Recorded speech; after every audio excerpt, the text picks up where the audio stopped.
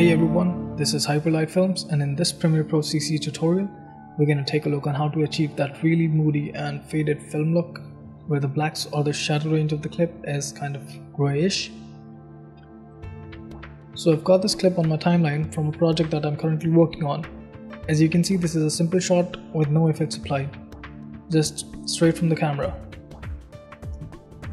Now, there are a couple of different ways that you can do it, and I'm going to show you both of them. As you can see, I'm in my color panel and I've got the Lumetri color tools on my right. So let's jump right in. Basically, a good practice is to do all your color correction on a separate adjustment layer, but I'm just gonna do it right on top of the clip because, yeah, why not? Okay, while in the Lumetri color tab, I'm just gonna do a very basic color correction to the clip so it doesn't look too bad. Right. Now in the Lumetri color panel you have different tabs like basic correction, creative, curves, etc. But to achieve this look, all we need is the curves tab. The curves, in my opinion, are hands down the most powerful color correction tool there is. So when you open the curves tab, you'll see your Rgb curves, and the way they work is that down below to the left, this point denotes the blacks or the shadow areas of your clip, and the top right point denotes the whites of your clip.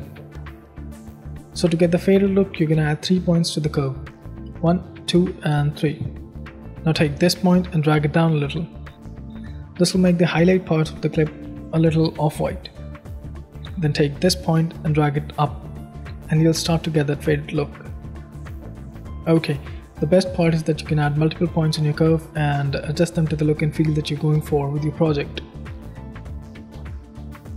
One other thing to keep in mind is that don't drag this point too high, as you'll start to get weird negative type effect if that's not what you're looking for. Now, there is another way to do this, but this won't give you as much flexibility or the power as the curves adjustment. Okay, right under the creative adjustment you actually have a setting called faded fill. You can adjust the intensity through the slider and quickly get the look. Now remember, this is actually a quick and dirty way to get that faded look, but nonetheless it works fine, and yeah. Alright people, thanks for watching. If it helped you, give it a like and drop a comment below. And make sure to subscribe to the channel for everything filmmaking.